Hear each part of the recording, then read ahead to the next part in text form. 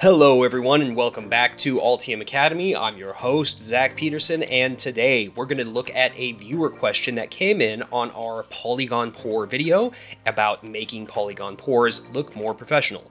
Now, specifically, this question is about the placement of pour between pads on SMD components, such as small passives that might come in like a 0603, 0805 type package. We're going to look at how to control where that Polygon pour appears, and there are some simple strategies that you can use in the PCB layout as well as in your footprints when you're creating your component libraries. Make sure to hop into Altium Designer and follow along. Let's get started.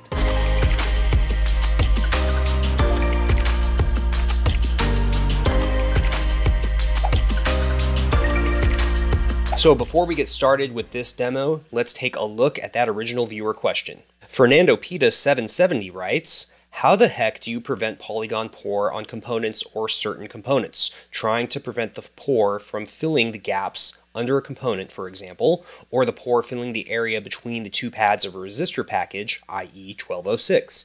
It would be nuts to do a Polygon cutout on every single component. You're right, Fernando Pita 770, it would be crazy to manually place Polygon cutouts between all of your SMD pads. You can do it manually, but of course, every time you go to a new component package, you're going to have to manually resize that Polygon cutout. And of course, if you were to then go to something like an integrated circuit that has larger lead pitch, you would then have to resize that cutout to fit across all of those different leads where you didn't want the pour to appear. So I'm going to show you how to do this in two ways. You can do this through the design rules, or you can do it by applying cutouts directly inside of your component footprints. So let's jump in and see how to do this.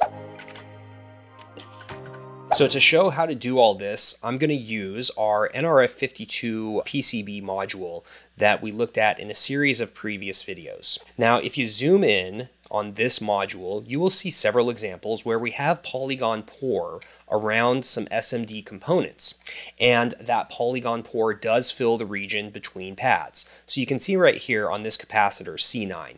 The Polygon pour does cover the ground pad because we have this Polygon pour set up to pour over all same net objects, and you can see that right here in the properties panel. However, it's also filling in this region in between the two pads. In this other case where we have, for example, this component, which is just a thick film resistor, you can see that even with this 0402 package, the Polygon pour is also filling in the region between these SMD pads. So if we wanted to, we could, of course, place this Polygon pour cutout and we could snap it to these pad vertices and then just draw it in here manually. So make use of the snap tool on the pad edges and vertices, and then when you draw this in, it will just snap like this, and then we re-pour the polygon, and of course it clears out all of that copper in between those pads. Now, you could copy that region over to all of your other 0402 components. However, what if you have a large crystal like this and you want to cut out the pour in between these pads? This is obviously not a 0402 component. What you would want to do is, in these cases, if you were going to use the Polygon cutout for these components, what you can do is actually go into your library for this component and then open up the PCB footprint. And you can put that Polygon pour inside of that PCB footprint. So here I'm getting into the PCB library for this project, opening up this footprint. And you can see here that as I open up this footprint, I've already applied a Polygon cutout in between these two pads for purposes of this demo. So here I can just adjust it so that it's just right. I can make sure that it's snapping on to the pad edges, kind of like this. When I get it sized just right, then what I can do is I can open up the PCB editor again, and I can do a footprint update inside the PCB editor. So now I have this Polygon cutout here just right. And what this cutout is going to do is it's only going to clear out the copper on this top layer when I do the update inside the PCB. So if I just go back over to the PCB, take note of this footprint name, I can go here to Tools, Update from PCB Libraries, just hit OK. And what it's going to do is scan through all of the different components and look for all of the differences and then give you an opportunity to update them. Just for our purposes, I'm only going to update that capacitor. So I want to scroll over to that capacitor footprint. I'm going to select all instances of it, hit Update Selected, and then Accept Changes. When I go through and execute this, you'll see that everything executed successfully. And then when I go back here into this component, you can see here now that this polygon cutout appears in this footprint. All I have to do is just re-pour the polygons, and then you see it clears out the copper around that footprint. You can build your components like this if you want, and I think this method works best when you have square pads like this, because you can make sure that the polygon pour perfectly aligns to the edges of these pads. With these curved pads, it leaves these areas here where you have kind of this corner.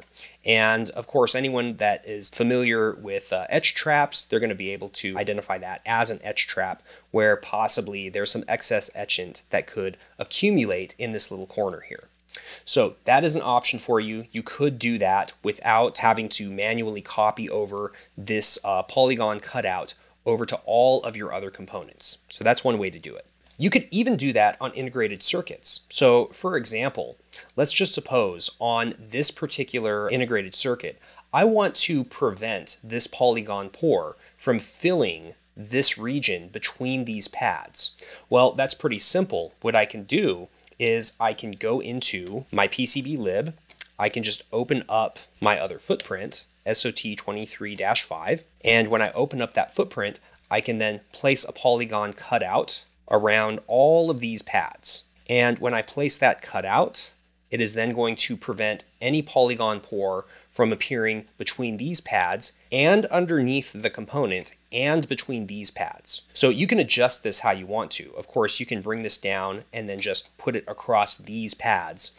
And then you can go through the update process like I showed earlier to bring these updates back into the PCB layout. That's one way to do it. And of course, it requires you having some foresight on this when you're building your PCB libraries. Now, you might look at this and say, okay, you can certainly use polygon cutouts, but what about keep out layers? Well, keep out layers are also useful, but keep out layers are normally used in footprints in order to keep out everything from a specific region of the footprint. So keep out layers are an option, but they're going to affect more than just the polygon pour. So I would advise using keep out layers if you want to either cut out everything on all layers, like have a ground pass through directly underneath that component, or if you also want to prevent routing in one of these regions, such as routing in between these two rows of pads. So keep outs are an option, but specifically for polygon pour, you should use a polygon cutout inside of the footprint. Now, there's another way to do all of this without actually putting polygon cutouts directly into your footprints. And I think it is a bit of a more sophisticated way, but it's certainly a better way because it doesn't require you setting up different libraries that enforce these polygon cutouts in certain designs. So what you can do is instead of using the polygon cutout, you can actually use the design rules. What you can do is you can apply design rules to specific footprints like this capacitor, and you can apply those design rules to specific component classes. So let's take a look at an example where we want to increase the clearance large enough around this capacitor such that it eliminates all of this fill in between these two pads. So to do that, I just go up to Design and Rules, and I need to create a new clearance rule. So this clearance rule, I'm going to entitle it just cap. In the area where the first object applies, I need to use a custom query. And the query we want to use is has footprint. In the has footprint option, we use this footprint for our capacitor. Then we want to change the distance between the copper and the SMD pad. Now, this is really important because if you look under the advanced section, you'll see here that copper actually contains two options. There's polygons and there's fills. And I think this is the better reason to use the design rules instead of using cutouts, because if you use a polygon cutout, it only affects polygons. If I'm using the design rules, I can then set this for regions, I can set it for fills, I can set it for polygons, whatever I need. So I would just fill in, for example, 15 on all of these different values, so 15 mils. And then I want to make sure I set the correct priority, so I want to adjust the priority here by moving this one up to the top. Then when I hit close and then hit OK, you'll see here that immediately it flags a DRC because the pour already existed in this layout. It's already less than 15 mils. So all I do is just re-pour the polygon, and there you go. You can see that it increases all of that clearance around this pad. Of course, it doesn't just increase it between the two pads, it increases it everywhere. So that's one of the trade-offs here. Now, we can also apply this conditionally to component classes. And the way we do this is we just go back into the design rules editor. And here under my custom query, I can then use the AND operator.